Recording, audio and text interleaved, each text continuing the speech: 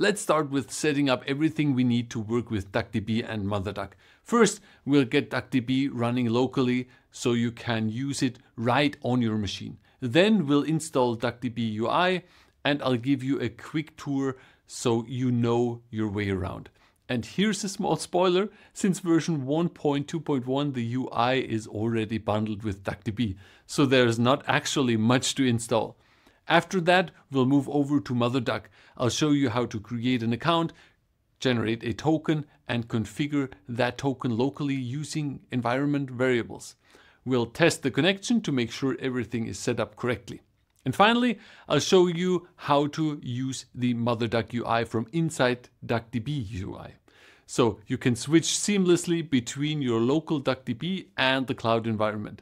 By the end of this lesson, you'll have both DuckDB and MotherDuck ready to go, and you'll be comfortable working in both environments. Before we start with the hands-on parts, I want to show you the GitHub repo that I created for you. I created for you a GitHub repo where all the SQL scripts are in there for each of the lesson, and where you're also going to find the Python scripts that we're later going to use. I also added here the small elevator requests data that you need for our local parts.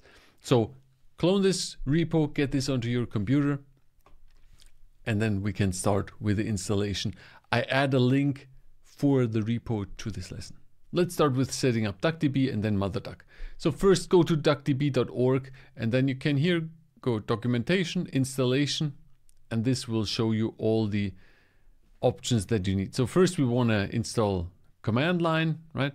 And then you can choose, okay, do I want to install Windows, which is just a simple download, or on Linux and on Mac OS, you can just do a curl command and then it will get you DuckDB downloaded. So for me, let's go here, Windows, let's click, and then this will download us the file and then copy it into a folder where you want it. I have a folder here on my C drive opt DuckDB, and I'm just going to put this in there. Done. Now you could say, okay, I just want to execute this, just double click on DuckDB and it will open up a terminal where you're already in DuckDB. Right? But let's make it so that you can execute this from anywhere within your PowerShell. Now to make it so you can use DuckDB anywhere in the console or in the PowerShell, you need to go to System Properties, then Environment Variables, and then look for the path variable. And here you then add the path where you put in the DuckDB exe file. For me, it's C opt DuckDB. And then bring up a new PowerShell, and you need to use a new one.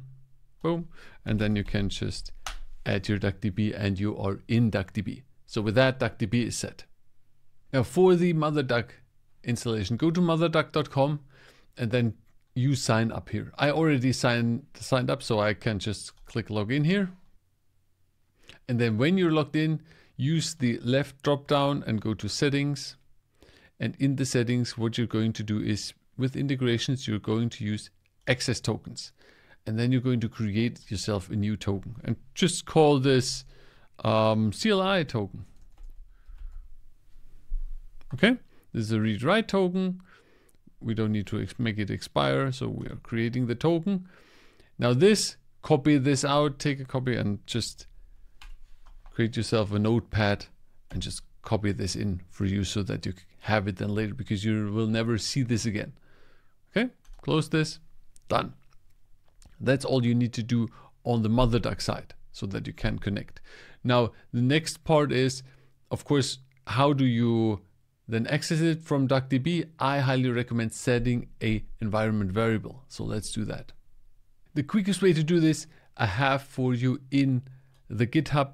It's basically this format here, setx MotherDuck token, and then here put your token in here. Bring up a PowerShell and then add the token with setx MotherDuck token, and then add here your token that you just copied out, right? Then just store it. So you do that, that's it, it's saved. And then all you need to do to test this is to go MotherDuck or DuckDB, DuckDB, and then MD and a column.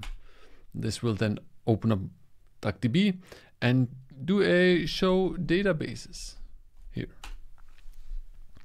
And this will then show you, for instance, the sample data database. So when you go back in MotherDuck, you are seeing here, that's our sample data database, right?